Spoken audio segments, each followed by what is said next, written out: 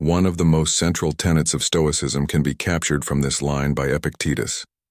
Our chief task in life is simply this: to identify and separate matters so that I can say clearly to myself which are externals, not under my control, and which have to do with the choices I control. Where do I find good and evil then? Not in externals, but within myself, from the choices that are my own.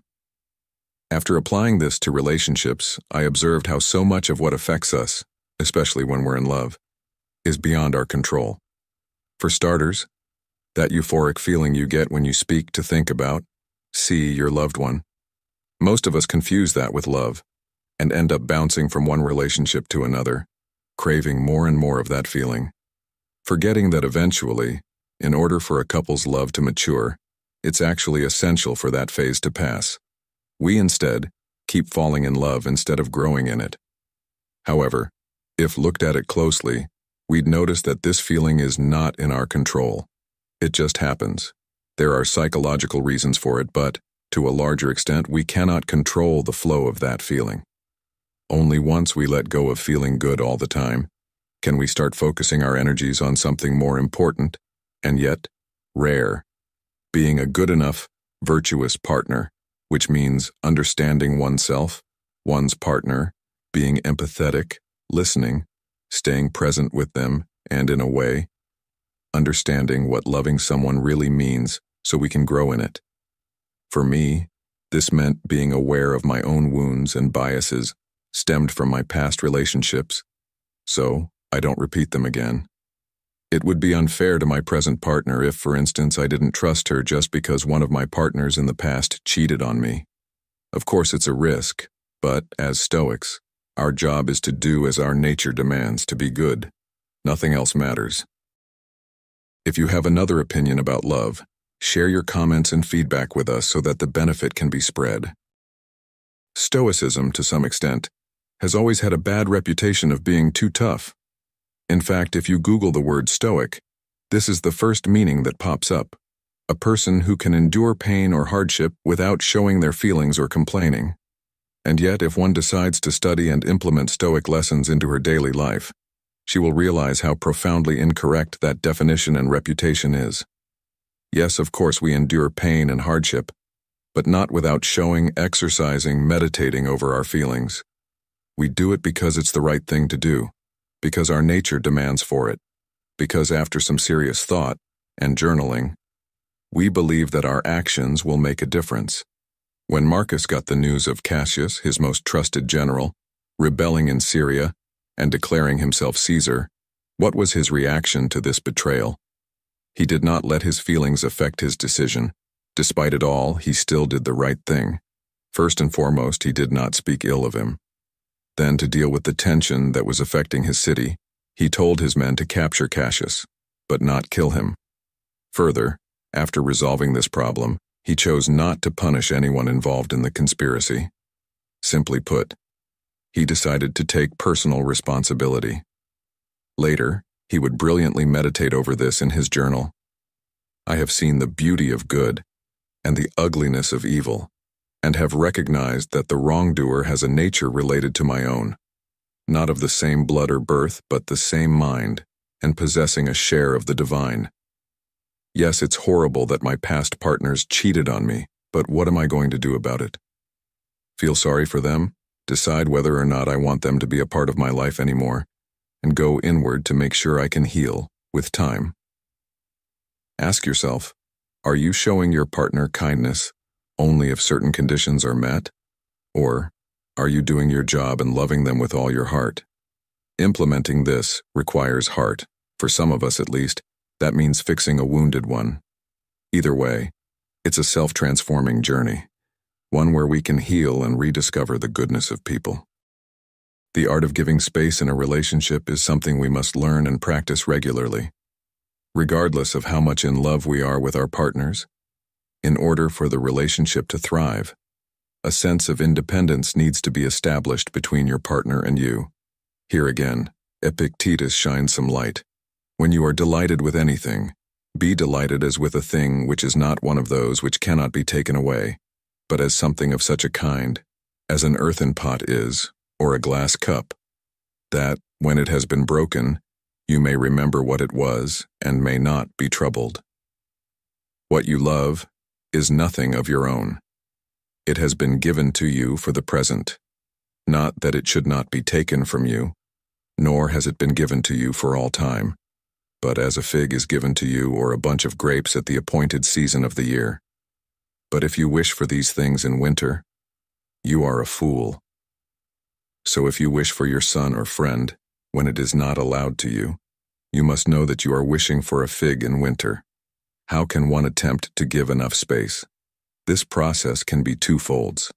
First, we should remember that despite what the romantics say, our purpose on earth is not to live for our partner, that Cupid doesn't really give a shit or that he doesn't exist. Our purpose, therefore, is to try and make this world a better place with our work. Now, whether you're a fireman or a freelance writer, it's up to you to decide how you can leverage the power of your field of practice to make a difference. In relationships, it's common for most of us to forget ourselves and our priorities for the beloved. This is especially relevant during the initial phase. That is something, however, that should be avoided. We're here to change lives until death gives us that humble call. Second, we need to learn to be grateful and exercise that mindset daily. Odds are, your partner and you have do things that makes life easier and more livable. In essence, we need to tell our partners how grateful we are for them and for the things they do for us. This can help us understand that these nice things aren't a given. Fate can decide to flip the card at any moment. However, while things are good, as long as we're fortunate enough to see our partner every day, we can appreciate it and be grateful for it. Rainer Maria Rilke, 1875-1926, the Austrian poet and novelist, put this perfectly in his book, On Love and Other Difficulties. I hold this to be the highest task of a bond between two people, that each should stand guard over the solitude of the other. It's a sad fate for a man to die too well known to everybody else and still unknown to himself. Seneca. Your task is not to seek for love, but merely to seek and find all the barriers within yourself that you have built against it. Rumi. Whether you trust a Roman playwright or an Afghan poet, the insights remains. Self-knowledge, like in many areas in our lives, is essential if we want to learn how to love. More often than not, after the honeymoon phase subsides in a relationship, little arguments start turning into big red flags in our brains. Our partners are not what we thought they were, or so it seems. Suddenly, interests don't align anymore, and things that first seemed cute are now broadly labeled as coincidental. The more obvious inclination at that time is to believe in a rather naive claim made by your mind and heart, that this person is not the one. We've fallen into the wrong camp, and our puzzle pieces don't align with theirs. Now, if we follow that voice, we can end up falling into the same cycle over and over again, hoping to gain that blissful honeymoon phase throughout a relationship. If we decide to question that claim, however, interesting things happen. First, we get the opportunity to take a step back and simply watch the thoughts that are parading our minds. Instead of blindly following this claim, by questioning it, we start asking important questions about why we think and feel the way we think and feel. Why is it, for instance, that you always end up seeking a partner that, to a greater extent, shows affection, like a paternal figure? Or, why do you often feel insecure when your partner talks to you about how much fun they had hanging out with an individual who's the same sex as you are? Simply put, Stoicism teaches us that we don't need to create anything. All we need to do instead is to remove the barriers that are inhibiting us from being who we naturally are as human beings, kind and loving. And, in the process of getting rid of these barriers, we discover ourselves and our biases. Stoic love does not operate well without continuous acts of courage. Loving courageously can mean a few things: the courage to expose your fears and insecurities, or own your mistakes and your limitations, regardless of the associated fears of rejection or admonishment, the courage for commitment and forgiveness, the courage to let go of a loved one when holding on is unwise. This requires sustained attention and frequent reconfiguration of what virtuous love means within ever-evolving relationships. Following on from A.C. Grayling's take on courage that it is hard to accept that to live is to lose, that to love is to lose, that trying to achieve anything of value is to lose, and that the only way to gain what matters is to accept these facts with courage. A Stoic would view the link between loss and courage as natural, and the former not as a negative, but merely a fact within any lived experience to be managed through resilience. Memento mori. Mustering up ceaseless courage is easier when we remind ourselves that nothing lasts. While it is much easier, at least in the short run, to overindulge in pleasurable moments by ignoring their impermanence, remembering that everything is temporary can alleviate any pain we might incur in the long run when those moments do pass. Regard everything that pleases you as if it were a flourishing plant. Make the most of it while it is in leaf, for different plants at different seasons must fall and die. The contemplation of death, or more generally of departure, can be a useful tool in loving stoically. Such losses, whether through breakups or more impactful ways, can bring great grief amongst other strong emotions. So, before any of that happens, on a sunny day when you and your loved one are blissfully spending the day together, take a moment to envisage a world without them, for any subsequent day can bring that possibility into fruition. Sometimes a lost love is partly up to us, and sometimes it is not. We have to be prepared to purposefully accept both. Giving love. Acceptance. Stoic love calls for accepting things, be they our partners themselves or characteristics of our dynamic with them as they are.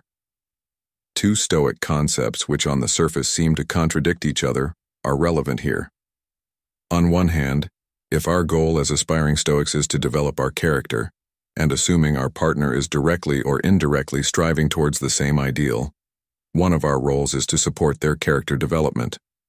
On the other hand, acceptance of what is, the nature of our partner, and the entirety of who they are, things like their temperament, their personality, their spirit, is equally important. This equates to loving our fati, and that of our partner in our shared journey. Together these thoughts render a Stoic love, an experience whereby we observe what is, while nourishing what could be in our partners, without trying to coerce what is not up to us into existence. Thus we should love with fortitude.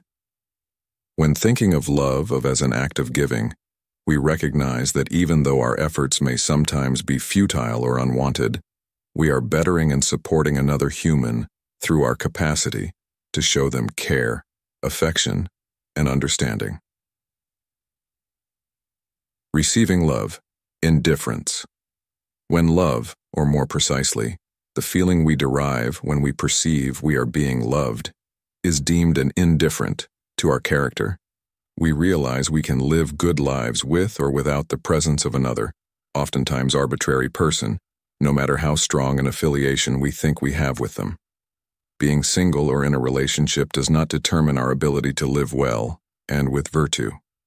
It does not consequently determine our ability to feel safe, secure, and whole within ourselves. Our feelings of true contentment with our life are directly proportional to our success in behaving with virtue.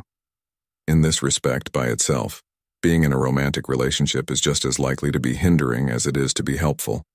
The conditions that allow us to love and to be loved simultaneously are relatively narrow. Throughout the entirety of our lifespan, these occasions come and go, as fate allows it, but our opportunities to act well are endless, and so us reaching equanimity rests exclusively upon us too, not on any link with another being. It might occur to you at this point that loving as a Stoic sage would seem to equate to feelings of neutrality towards another, as the paragraph above suggests. You might think that it is a bit harsh, and I would agree. Indifference, as commonly defined, i.e., lack of interest, concern, or sympathy for another, is not what the Stoic sage would aim for in their acceptance of love.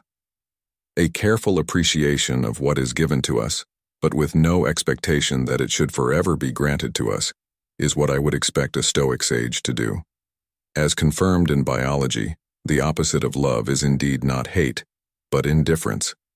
This might perhaps also serve as a caution that signs of indifference for another person are not evidence of Stoic love, but rather just apathy in disguise. If a loved one is indeed nothing more than an indifferent in the Stoic sense, I say aim to make it a preferred one which aids both parties in the development of good character. Desire and contentment. Love as experienced by the sage would be one devoid of desire of any kind, a preferred indifferent. They would recognize that a desire to be loved can sometimes supersede the act of loving, causing us in our most intemperate moments to ache for the receipt rather than focus on the offering of love. The latter is in our control, but the former is not. Awareness of this and that receiving affection is a gift, rather than a constant, undeniable right is important here. Realizing that while we might want for things to go our way in any given relationship, we should be cautious of placing our sense of happiness, or rather peace of mind, on what is, at the end of the day, an external. Whether we are loved in the way we would want to be loved, or rejected and distanced from, these actions do not belong to us. Every individual can make himself happy. External goods are of trivial importance and without much influence in either direction. Prosperity does not elevate the sage, and adversity does not depress him. Seneca, on the shortness of life. Being content on your own ensures that living with another only accentuates love as a gift and not as a necessity. Given how strongly the Stoics feel about aligning all of their goals, actions, and lifestyles to the highest virtue, it is safe to assume they would rather stay single forever than knowingly be in a relationship that doesn't align with the greater good. Although it is a thought that might seem somber at first, we can hopefully see, however, how a choice over what partner to have, or even if we should have one, is as important as any other life-changing decision. When selecting our partners, then, we should aim to reason with our impulses and target interactions that are likely to pair well with our wider life choices. In particular, long-term relationships should be results of exercises of reason, whether prompted by initial impulses or not, as opposed to a nonchalant assent to sporadic moments of elation that we have little control over. If you have another opinion about love, share your comments and feedback with us so that the benefit can be spread.